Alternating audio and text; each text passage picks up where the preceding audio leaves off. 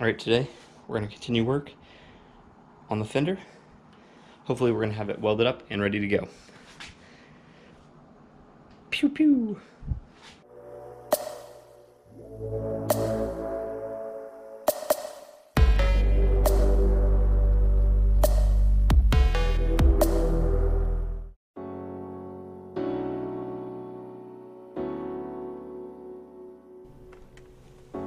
I went ahead and cut out the additional bit of the fender so that way I could lay it up right up against the new arch that I cut out of that front part of the outer arch. I will tell you that I cut off a bit too much and ended up having to make up the difference with the welds. So quite a bit of welding that went on. I probably shouldn't have trimmed quite as much from here, but all in all it didn't go really poorly and everything's fitting and finishing just fine.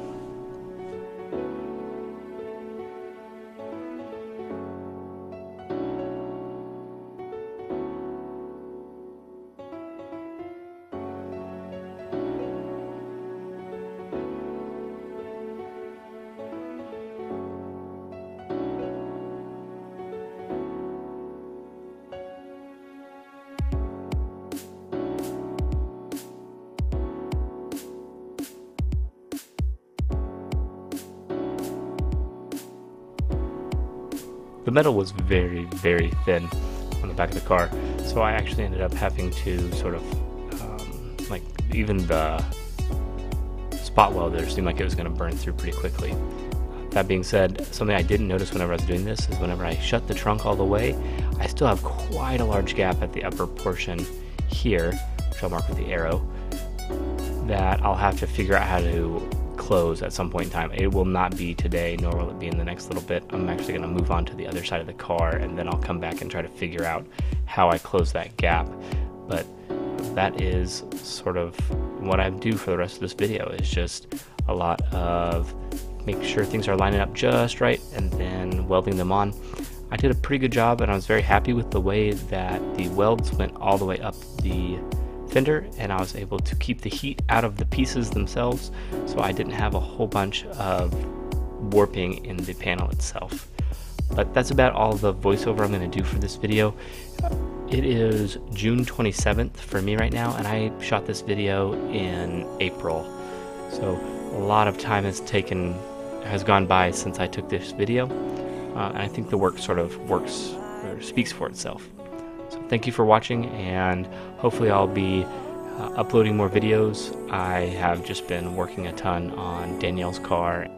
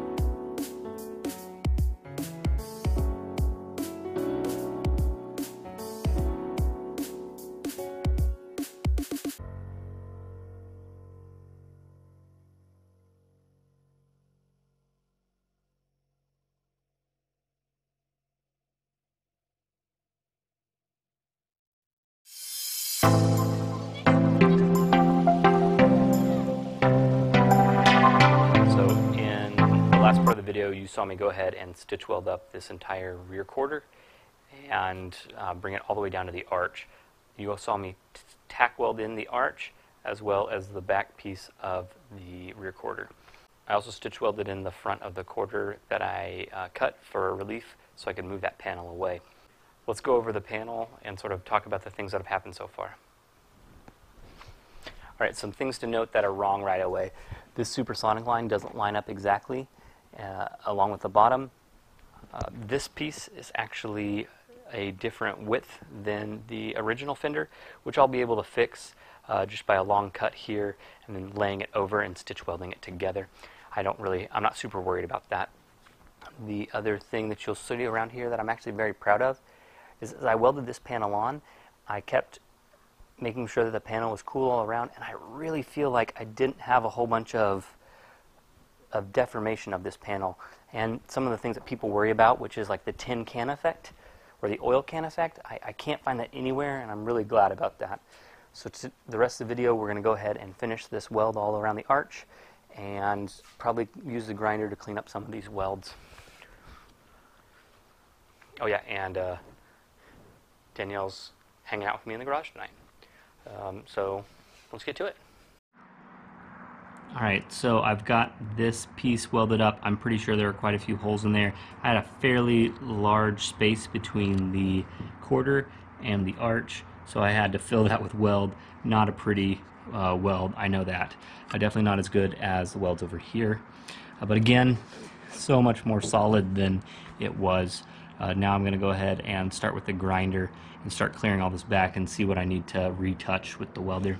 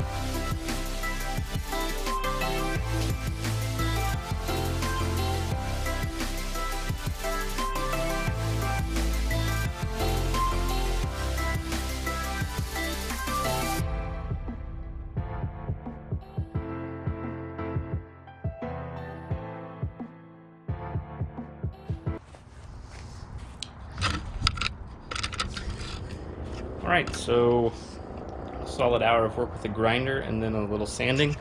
You can see a nice dimple sort of where this is at as you sort of walk the light source across that, but not terrible. I think a light skim of Bondo will help clear that up. There's a few spots right here where I figured I would need to redo it, and sure enough, specifically right there and right there, it's low enough that I'm going to need to go back in and do that. This whole arch is pretty wavy, so I'll have to go back in and finish this off again. But not surprising in the fact that I built this, but again, not terrible. Let's see what the other side sounds like. That sounds pretty good too.